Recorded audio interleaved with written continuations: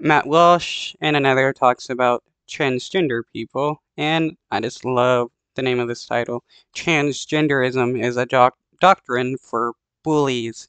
Freaking hilarious, especially coming from like hardcore Christians on the right that love to use their belief system to bully others. I think I was familiar with the term transgenderism. You heard the term, but nobody that I ever encountered when I was a kid identified that way. You know, I hadn't even heard that term until I want to say about 8 or 9 years ago. I remember people used to say transsexual. True, yeah. And transvestite. So a transvestite was someone who wanted to dress in opposite sex clothing. A transsexual was someone who'd actually done hormone therapy and had a sex change surgery. And now with this idea of transgenderism, it's just merely self-identification, and you can do that other stuff maybe. Yeah, because that's how reality works. And yeah, transgender wasn't like a more commonly used word until people started using it more and more and decided that's the words they prefer to use to describe themselves. If you want to. So that actually, I think in the past decade has really come to light. And then of course, terms like transphobia, which didn't exist and was not a word until very recently and seems to be the primary. Well, the behavior of transphobia did exist back then. That's why a lot of transgendered people had to hide in the closet or, suffer being attacked by people. Look at the Stonewall riots, where various people from the LGBTQ community came together to protest. Transgendered people were there. Device and argument used for advocates that seems to be the one thing they always just come back to. Anyone who asks a question, has any issue, any question, it's just, you're transphobic, you're transphobic, you're transphobic. And unfortunately that Right. It's funny how they hate being called transphobic, then in the same breath call transgender people like evil and demonic and that they need to be eradicated. Cuts down, I think, about 80–90% of people because, I mean, as I mentioned earlier in this, I mean, it's now been over 3 years since I posted a flippant tweet on Twitter saying, hey, I identified as a woman, I just broke the British women's deadlift record. That was back in February 2019, when fewer people were actually talking about this. And that blew up and went crazy. And it just amazes me that more than 3 years later, this is still a debate. And it makes me wonder what's going on in Western society in particular. Well, it wouldn't still be a debate if people like you and Matt Walsh weren't trying to, eradicate trans people and gay people. Particularly, it seems, English-speaking countries, the Anglosphere, that is causing this psychosis, for lack of a better term. And I think it's combined with a pandemic of cowardice, honestly. And one thing I really like about what you do and respect is that you're courageous in your speech. You speak up, you say the things that other people are thinking, and you've got your principles and you stand by them whether people agree, disagree. You don't cower and apologize for absolutely everything. And that's rare. Is that something that's always been within you, or is that something that you've kind of learned and developed over? I mean, it's not really brave to be hateful and stand behind a religious book that has the backing of a large group of people that, feel the same. I mean, was it brave when the KKK went around killing black people because they didn't like how black people were moving into different positions in society and being seen differently? Over time. I think I've always had, I don't take a lot of credit for it because I'm also, I think I'm naturally antagonistic also and kind of a contrarian. So I have that, and so I call on some of that. I mean, there are many times in life when it doesn't really benefit you to be that way, but for me, that's kind of how I am. So it's not, that's why it's not, to be courageous is like, you have to actually be a courageous thing is when you do something and you're really afraid to do it, but you do it anyway. That's courage, right? But for me, with a lot of this stuff, I'm not afraid. So you don't have to call on courage. And when I say that, it sounds like self-congratulatory. I'm not afraid of anything. I don't mean it in that way. I just mean it doesn't occur to me to worry about it. It's like when a lot of people are very worried. Honest though, he is afraid. If he wasn't afraid of getting backlash for actually saying directly what he wants to see happen to trans people and other people he dislikes, he would probably get, banned off of YouTube, and he doesn't want that because it's money. About being labeled, and they don't, you call someone racist, a homophobe, a transphobe. For a lot of people, that affects them deeply to be called that. They don't want to be perceived that way. And so you can. Well, okay, if you don't want to be perceived as some kind of phobic person, well then, don't be racist, don't be homophobic or transphobic, and be accepting of people. It's easy as that, but people like Matt Walsh, they don't. Manipulate them. And you're actually, it's quite sinister because you're taking advantage of what is in that person a positive quality where they, they don't want to be seen in a bad light and they're just decent, normal people. And then that's how they end up getting manipulated. But for me, I just don't care at all the labels that you put on me. If you say to me, "Oh, I think you're racist," I don't care that you think that about me. You see what I'm saying? Yeah. Because I know myself, I know what I am. It doesn't matter to me at all. Yeah. Yes, he knows he's racist, and what he wants to see is black people dying. So there is, I think, almost to survive, and especially to do kind of what we do, and to be in the public eye, and to be engaging these issues all the time. There's almost this kind of like numbness you have to other people's opinions and feelings. And once again, that's something that in other spheres of life, I'm not sure that it's a positive thing all the time, but it does feel, it's almost a necessity these days because there's so much coming at you all the time. And, you could have a million people coming after you, calling you all kinds of names. And it's almost a survival mechanism. You have to get to a point where it's just like, I don't care what any of you people think. Yeah, absolutely. I agree exactly with what you said because I get a lot of people who congratulate or thank me for my courage. And I have a similar response to you, which is that I think in one way it's a compliment. In another way, I feel sort of saddened that the bar for courage in society is so low that just...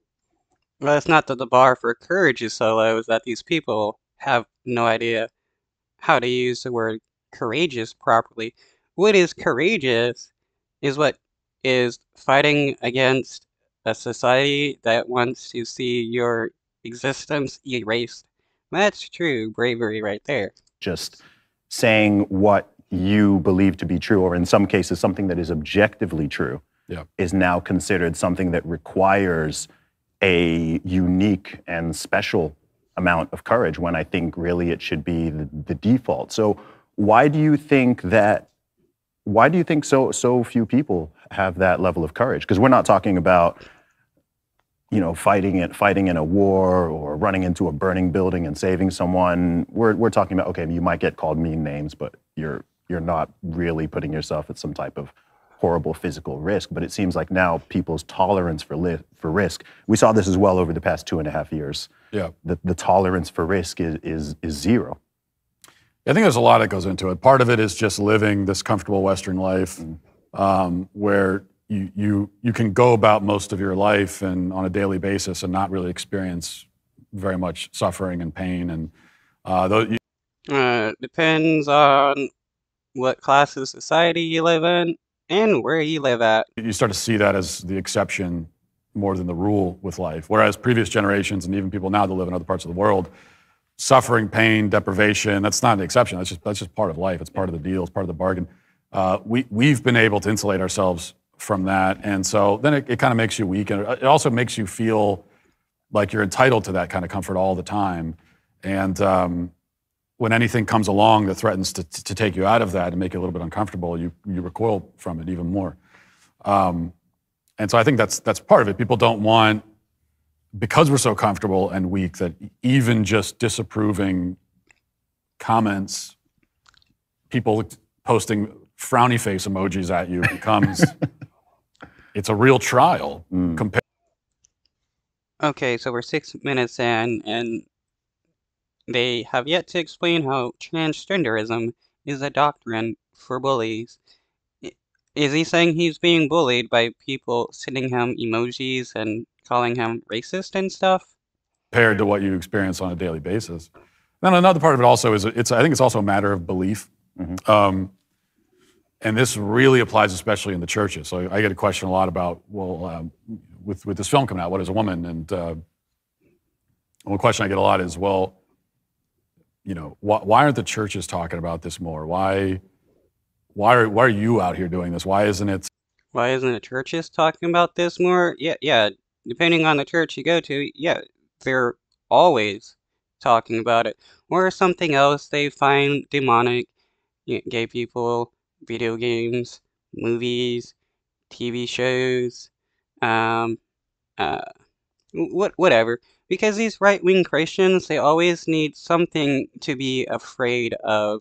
Because if they're not afraid, or if they're not fear-mongering others, they're not happy in life. Or, well, for people like Matt Walsh and like right-wing pastors and stuff, they do the fear-mongering because it's easier to control these people and, get money out of them. why aren't church leaders out addressing this issue of gender ideology and what it's doing to people? And which is a really good question, because they should be. You know, I've been going to church every week for my whole life. I don't think I've ever heard this issue addressed from the pulpit in a really direct and substantial way. And maybe you can excuse that for like the first 20 years of my life, but the last 10 to 15, there's no excuse not to talk about it. They don't. Why is that? Well, I can see why Matt Walsh is such a racist, transphobic bigot who's been going to right-wing churches for all his life, so that's all he believes. And it's funny how this dude claims to be like all about truth and stuff, but he believes in a fictional deity because that's what he's been told. there's the cowardice also, but then also I think it comes down to belief. I think a lot of the people that are leading these churches don't actually believe what we believe. They're pretending. They don't actually have this belief deep down within.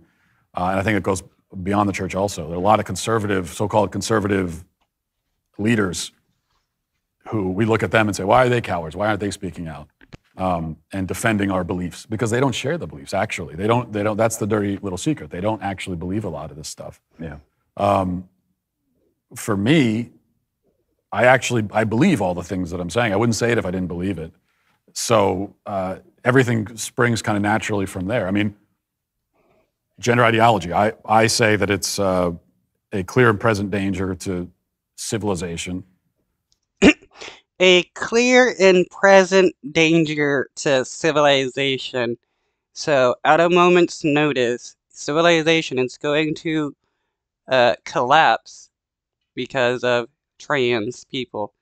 That is wild.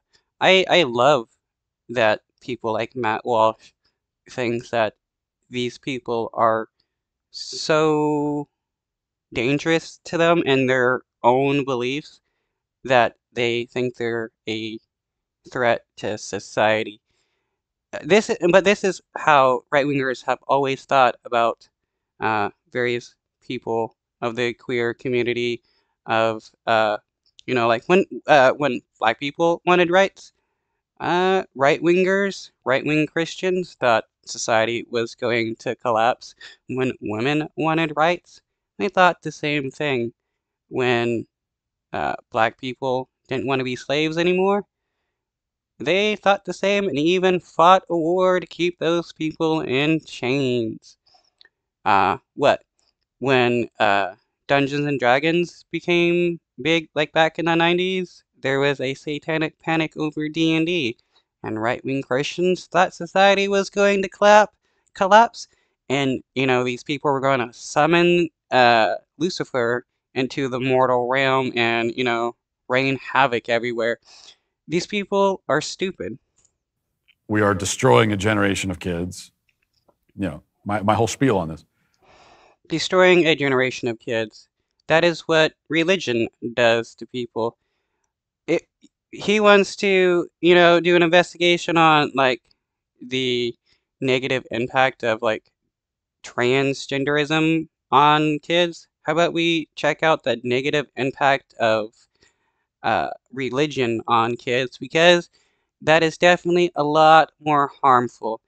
If you grow up being told every single day of your life that you're evil and sinful because you were born, and if you don't do all these ritualistic BS behaviors and have this, dumb mindset, you're going to be, tortured in a lake of fire forever. That's going to give you a lot of trauma. Uh, so, people like Matt Walsh, they're just fucked up. That's all it is. I actually believe all that stuff. I really believe deep down that all that is true. And if you believe that, you believe that something is that much of a danger to society and to your own kids, then what else are you going to do but speak up? And I mean, you wrote a book on this, really. You wrote, literally called Church of. Let's look at history and see how many wars were started because of transgender people compared to how many wars were started by Christian people. How many crusades were there? And how many, people died in those crusades? How many people died during the Salem witch trials? All this was not done by trans people. They were done by Christian people. Christianity is more of a danger to society. Cowards. Excellent book. I read that all the way through, and that's something that also I found disappointing.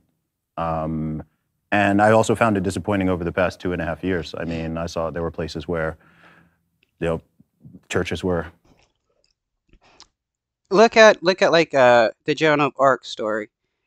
She saved her nation from whatever, or she got involved in the war, led her side to victory, but because she was a woman who dressed as a man, they killed her, even though she claimed that God told her to do all that. They killed her because she was a man. That shows like how much religious nuts like these people hate people dressing in the opposite clothing, to the point that even though you could be highly religious and say that God told you to do this and you save thousands of people, they will kill you because they consider you to be evil. Shut down across the board, and then they opened casinos and strip clubs and all this and that. And I was primarily in the UK during this time, but I was thinking, wait, how come shouldn't the religious leaders be, not just church leaders, but all religious leaders? I mean, the way they just allowed bureaucrats to shut them down wouldn't. Should we get rid of all Shakespearean plays and stuff? Because during those times, women weren't allowed to be in theater. So in order to fulfill women's parts, men had to dress as women. I guess Shakespeare is transgender ideology. With no fight. I think it's one thing, something happening and you're attempting to resist it, and there's another thing when it's pressing against you and you just say, oh, okay, let's just go with that. Or, or even you're the one calling for it. And that just, it kind of hurt. Like in my heart, I was just like, man, this is so disappointing. Yeah. With, what's the point of all this if no one's going to stand for anything? And as someone who travels a lot, so much of this stuff, oftentimes people say the world is going crazy and everyone's going nuts. And I mean, you somewhat explored this in your documentary, but I think when people say that, it's a very Western-centric perspective because so many of the bad ideas and these mental pathogens that are spreading. Wow, mental pathogens. Again, describing transgender people as like infectors, infecting society with their evil, which is, how Nazis describe people. It's how the KKK describe black people uh, when they were, after they got freed and, KKK was going around killing people. The idea that these people are infecting others with their black ideas and wanting to be free and equal to the white man. It's a way to demonize people and make it so that uh, when people on their side kill the people on the other side, they have no feelings whatsoever about it. They're happy because they're sterilizing the world of these infectors. It's primarily in the Western world. It's the US, it's Canada, UK, Australia, New Zealand, some parts of Western Europe. But actually, the vast majority of people in the world, most of these billions of people, have the exact same view as we do, as the Maasai tribe that you spoke to in your documentary, What is a Woman? And that's actually the popular mainstream perspective. I mean, what percentage of people in this world actually believe that a woman can have a penis or men can give birth and so on? These are A lot of people do. For the longest of times, the idea of trans people was very common. If you look at various ancient religions, there are many gods that would commonly turn men into women to be their priestess. You had in like the Greek culture, Greek religion, you had Hermaphrodites, who was the god of hermaphrodites during those times. That's the term that was used. Now he could be considered the god of transgender people. The god was a person born with both sets of genitalia. The idea of like trans people have always existed, and it's just been more so during the rise of Christianity and the Abrahamic religions where these people have been persecuted. these are very, very fringe and minority views, which somehow have created this appearance that they are the most commonly held one in the world. And I feel like that happens on a lot of issues. So it can seem like common sense is completely gone and everyone's wrapped up in this psychosis. But I don't think that's true. I do think most people are normal and most people know, sure, people have different opinions. The only people with psychosis are the right-wing religious nuts who want to see the eradication of trans people.